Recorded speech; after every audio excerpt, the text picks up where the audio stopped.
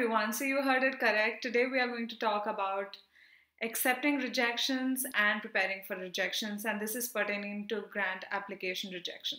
So recently we applied for a grant which was for 3 years. So already we have the funding for my project, but this was a additional part that we wanted to add, and then we wanted to apply for this funding. So my supervisor, she mainly wrote this grant, and I just gave my feedback and helped her a little bit with the grant application, and we submitted this grant, but unfortunately it got rejected. There's another grant that I wrote, and that still has its results awaited, so let's say fingers crossed. But whatever it is, today in this video I just want to talk to you about how do you prepare for rejection. So with grant writing, it is really important to bear in mind that the acceptance rate is very low. It is almost 20%. So you're not alone. If your grant application is getting rejected, then just feel that, you just have to tell yourself and prepare mentally that you're not alone, and that you can still make corrections to it and then submit it to other grant or funding agencies. And this is something that I want to point out here, which brings us to the second point, is that always ask for feedback. Sometimes you get feedback, and this is what we got. So we got the strengths of our proposal, the weakness, and also the overall opinion of the grant application reviewers. And they said that it was a good proposal, but at the same time they told us what were the weaknesses and what were the strengths. So now we know that where should we improve on, and this is something that you really have to bear in mind, is to have a very positive outlook towards it.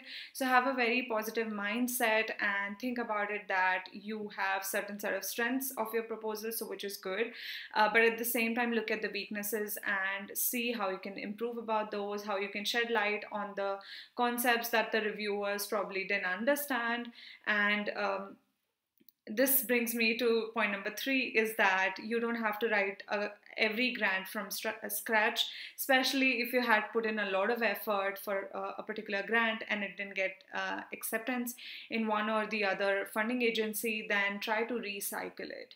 Often there are rules that sometimes you cannot apply for one particular grant if you have used that proposal for another grant. Then in those cases I would really ask you to be honest about it. But at the same time, if you know already that this proposal wasn't accepted for the particular grant application, then you can go ahead with application of the grant, so the grant application for the new funding agency. And so this brings me towards the end of the video. These were the 3 lessons that I learned with the recent grant rejections that we had, and I'm looking forward to the next grant, and hope we have positive results for that. But this is something that my PhD has taught me in general, that you will have a lot of failures, and you will also have a lot of achievements, but then you'll have to see how to bring about the balance between both. And you cannot always expect 100% achievements, because if there's no failure, then there's no ground for learning.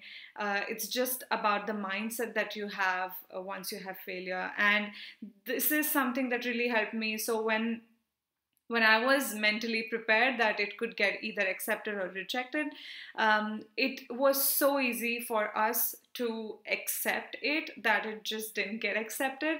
And that really helps, because then you can think how you can build upon it, and what are the other ways through which you can get the funding, or through which you can move your project forward. So that's the mindset that matters.